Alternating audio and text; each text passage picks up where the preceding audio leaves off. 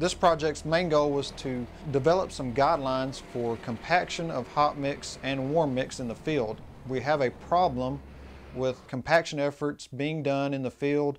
You have different companies using different types of rollers, also on different types of hot mix. Every time we go out and do a different setup for rolling hot mix, the conditions change as far as the operator, the type of roller. We're trying to get a guideline so that the contractor can go out there and have some basis to get a good compaction and get a good product in the long run. They installed a GPS unit on a roller.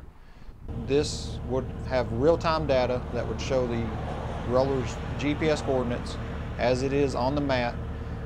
It also had temperature sensors on it so they could tell the temperature of the mat.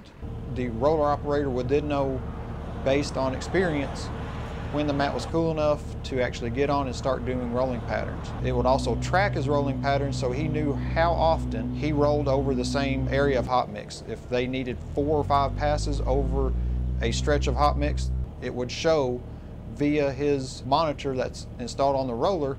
Every time he went over it, it would change a different color. One pass could be blue, the next pass may change red to yellow, and so forth. So that he could tell where he was deficient in his rolling pattern and where he might have gone too much.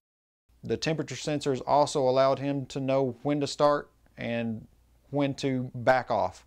If he got into a spot that was a little hot, the sensors would detect that and he would be able to stop and back up without tearing the mat. I do see it going forward. I've seen the system in the field on a couple of test plots. It worked very well. The contractor that did the work was very impressed with it. He asked to let him do it at a couple other projects. I see this being a slow takeoff, but once it gets going, I think it could really go really far really quick.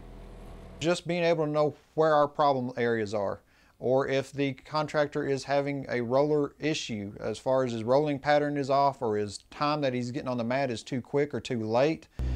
Just being able to get a better quality mat will be the main thing that TxDOT will be able to get out of this, and the contractor will as well. It'll save him time and money. If they're saving time and money, they're giving us a better quality job. The traveling public should notice a difference in just the mat itself. It should be smoother. If the mix is compacted correctly, you won't have problem areas pop up as soon, so we won't need to go in there and do another overlay within 2 or 3 years or a seal coat. So the life of the pavement will be prolonged. If the public's not being impacted by more orange barrels out there that we already have way too many of, then the traveling public's going to get there faster, safer, and have a nice smooth ride.